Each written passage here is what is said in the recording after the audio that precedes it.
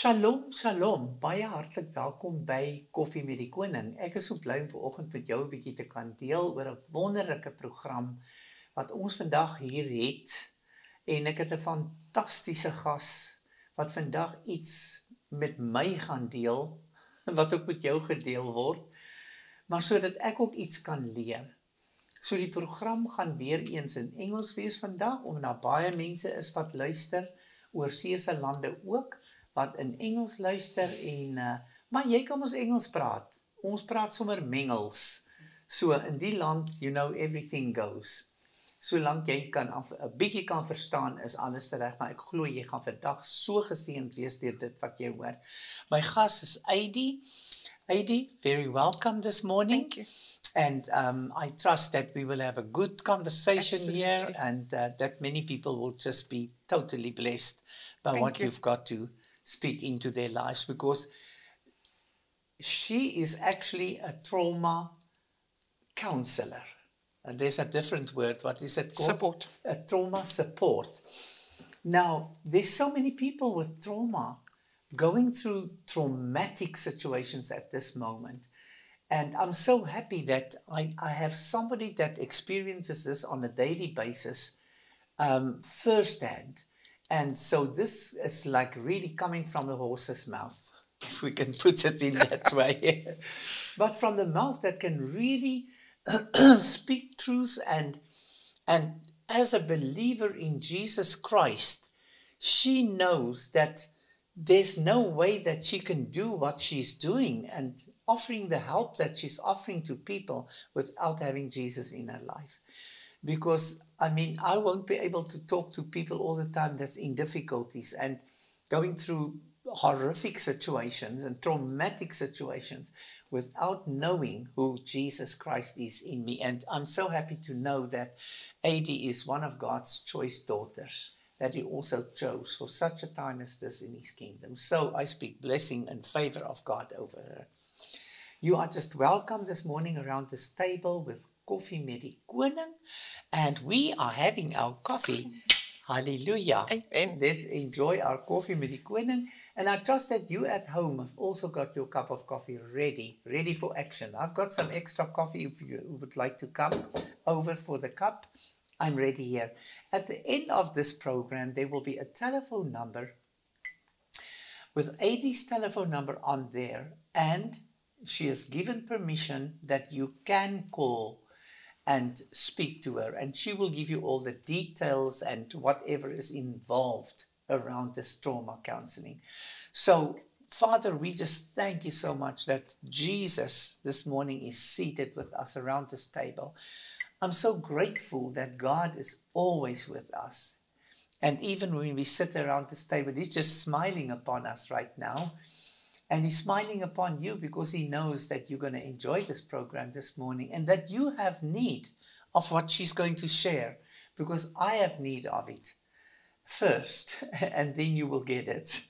So may you be richly blessed. Enjoy your coffee with the King, and also what Adie's got to speak to us this morning. So Adie, hearty welcome. Thank you. So let me start off by telling me what is a trauma counselor or a trauma support? What does it entail? Okay, a trauma support person is somebody that goes into a situation where something traumatic has happened. Yeah. The trauma can be, you get 5 different kinds of trauma. It can be a minor incident, it can be smaller incidents, and it can be recurring incidents. Okay. So the most common trauma at the moment that I'm dealing with is gender-based violence. Where Okay.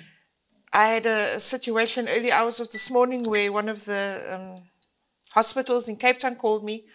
A student from overseas had come here for 2 weeks to learn to speak English. And not speaking English well, the student decided to walk from Cliff Street to Salt River. Oh my And on the way goodness. there, she was talking to her mum on the phone, and she then got robbed of the cell phone. Then another guy came with a knife to try and steal her backpack. When they fought that one off, two guys came, they threw her to the ground, they've stolen her stuff. It's traumatic. She's in a strange country. She can't speak English, she knows nobody. Wow, that's terrible. So I went in and we spoke about it with the translator, and they then had to leave to go to another hospital to do a CT scan because we suspect she might have concussion. We don't know what injury she's got. Then you get the cases at Stellenbosch University where students aren't coping. Yes. So we then also get called into the university where you go and you assist the students, and you normally find it's exams or a student is coming to this big world. Yes. Parents are far away and they're not coping. Yes. Because high school and university is not the same. No, definitely not. So the students then start thinking bad because they're going to lose bursaries, they're not learning, they're not doing what they expect to do. So then they become suicidal or they become depressed. Yes. So you've got to go into that case, which is another different kind of trauma where you've got to help the students. Yes. And you've got to try and tell them you're worthy. Don't look at yourself down. Then you also get the trauma where I had incidents over the weekend where husbands beat up wives. Sure. Husbands are separated, they're getting divorced, and then they meet somebody and they think it's the person, and then the person takes over and attacks them, beats them up, or they've been with a partner for many years, where the partner all of a sudden had a good time, got drunk, and they suspected his drink was spiked. Yes. And he beat this woman up to, you don't want to know what she looked like. So there's those kinds of trauma. And in that case where that other woman was beat up, when I contacted her a day later, she said to me, I'm having flashbacks. And that's what happens. Sure. You get flashbacks, you get depressed, you get emotional. Last night, early hours of this morning when I was at the hospital, this young lady said to me in her broken English, why am I crying? Yeah.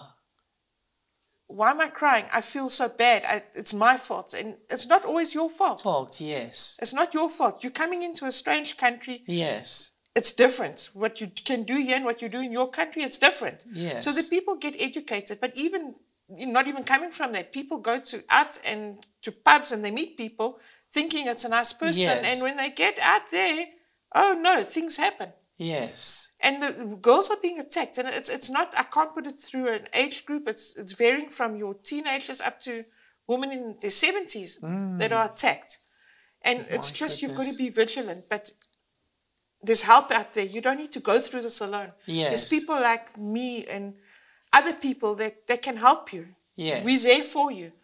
Because trauma takes a long time to get over. You don't get over it overnight. You don't wake up tomorrow and it's gone. Yes, It's going to be there because it's going to be in the back of your mind. Yes. It sits in the small brain. We call the perpetual brain in your head. Yeah. And you might forget about it, but as years go on and other things happen, the carpet builds up. Yes. And it builds up. And when it gets to like the top, and something stupid happens, like you drop your cell phone or you walk into a cupboard and you explode. Yes. And it's because you've never dealt with the trauma that you've gone through all your life. Okay, I see. So you need to deal with your trauma. If you go through a traumatic situation, there's places out there that can help you. There's people out there that can help you. Companies have taken contracts with companies that I'm affiliated to, where they offer that for the staff. If there's been a robbery at work or somebody at work has got ill or something's happened in the office place. Yes. They call us in and we go in and we speak to the people. So yes. the trauma is there.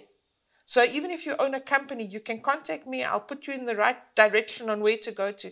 There is help out there. Yes. For schools as well. There's a school that I'm affiliated to as well, where one of the learners, a young learner of 11, was knocked down by a car and he was killed. And, and from the pupils saw this. Yes. They're traumatized. Oh, terrible. They're having panic attacks. But parents put it down to it's asthma, it's that. It's not that. People, you need to learn about this trauma because PTSD is real. Post-traumatic stress is real. Your EMS staff suffer from PTSD because they are traumatized and attacked all the time. Yeah. You know, it doesn't mean because you wear a uniform or you're driving an ambulance or a fire truck that you're safe. Yes. They get attacked.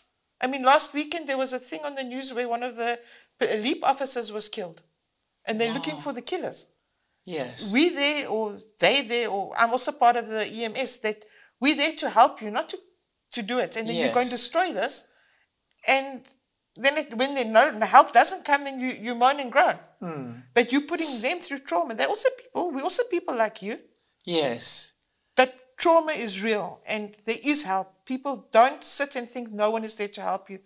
I'm talking to whoever's watching me now. There is help out there.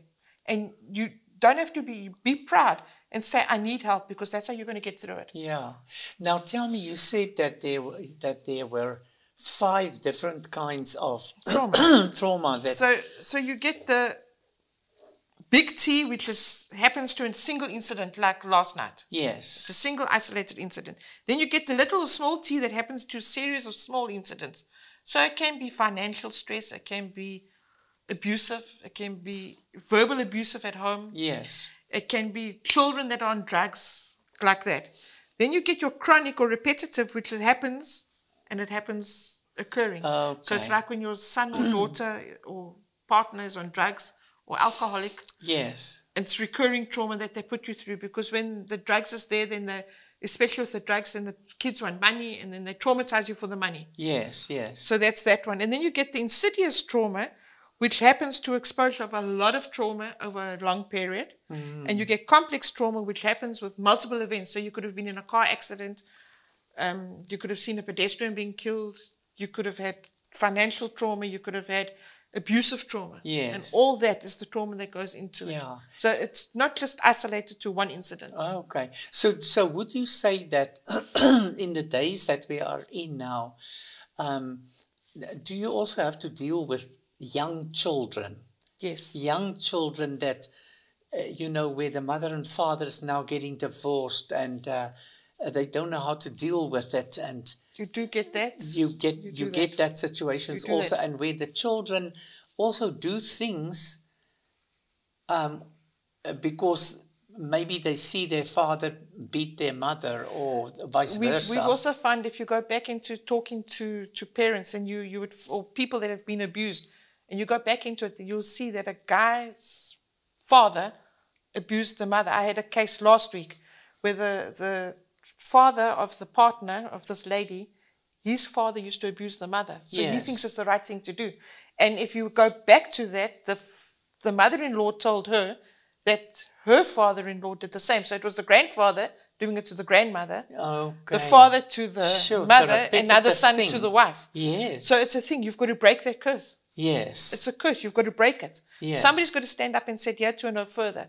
So this woman has got the stage. They're actually from Gauteng, where she got this partner to go to see a psychologist and go for counseling. Okay. Because she said, it's either that or I'm gone. Yes. After 15 years. Yeah. And he's realized what is wrong. So he's now going for counseling. Yes. Now, what would you say? What is, if you now begin to talk to somebody, where do you go with the person first? Okay, so what you do is you go in and you find out, especially now with the GBV, what happened. I wasn't there. Tell me what happened.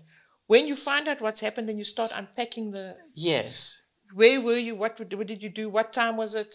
Like unpacking. So like last night, this girl was telling me exactly what happened. Yes. Until she couldn't remember. And then once you do that, then you start unpacking pieces and asking, how do you feel? Mm. How did you feel at that point? And then from there, you unpack it further. You can't always say to the people, can I pray for you? Because you don't know what their religious background is. Yes, exactly.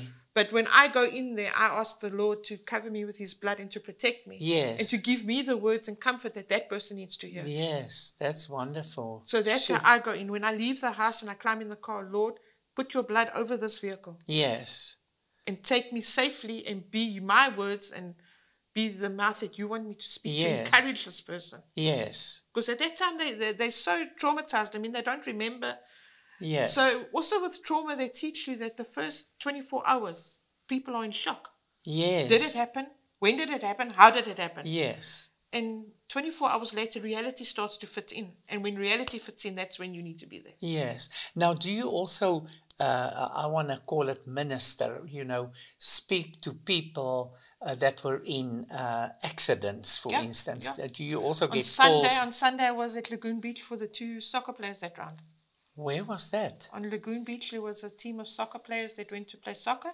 Mm-hmm. And the ball went in the water, and 2 young men went after the ball. At the lagoon, there is a horrific riptide at Lagoon Beach. Yeah. And the riptide took is them that out. Here close? Milnerton. In Milnerton, okay. And it took them out. I couldn't counsel the family. I had 2 scenes, so I had to get assistance. Yes. So we had 2 scenes. You can't. The mothers were hysterical, and there's nothing you can do. Yes. So once they've calmed down, I've arranged for a causa speaking chaplain to go and assist and do debriefings at the school, because that's what they need. Yes. That's what they need. Sure. And to assist the families. Yes.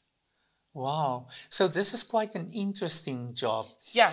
It's So I do it in 2 stages. I'm also with the fire department, with the chaplaincy, where there you go to house fires. Yesterday there was a mother and a daughter that burnt in a house in Strandfontein. Sure.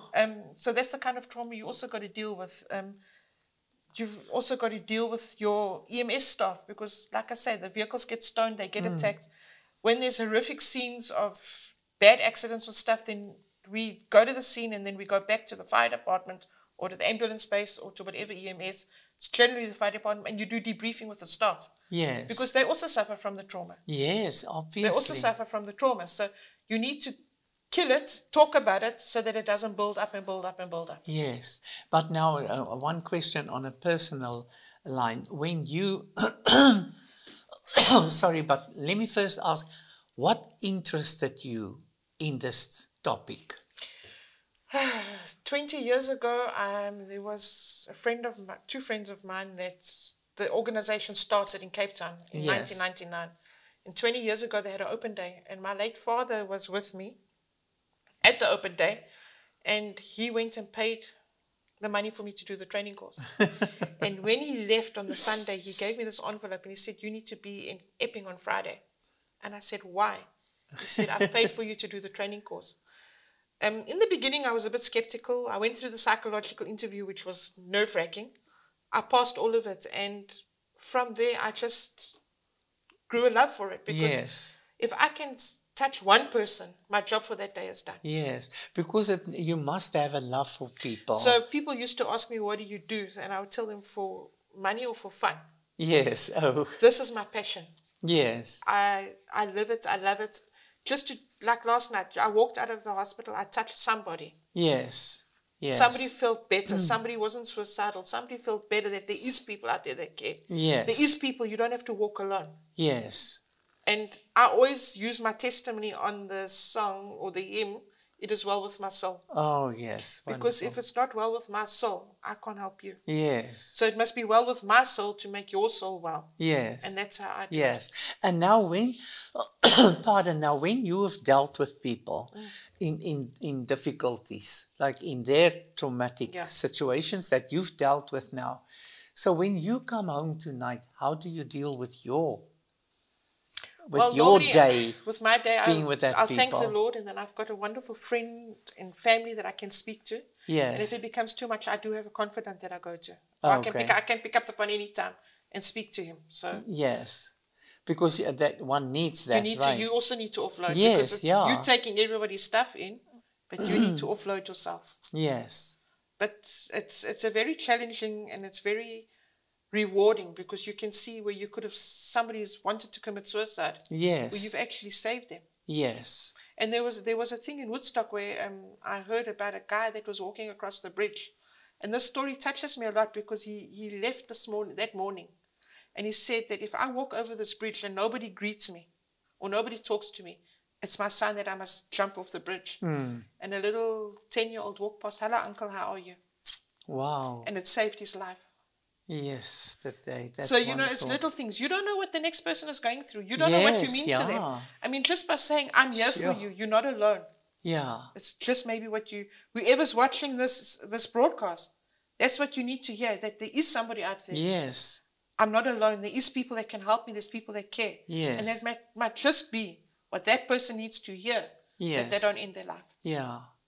So were you born in Cape Town? No. No. I was born in Johannesburg, and I moved to Cape Town in 1998. Okay, 98. All right. So you've been around with this.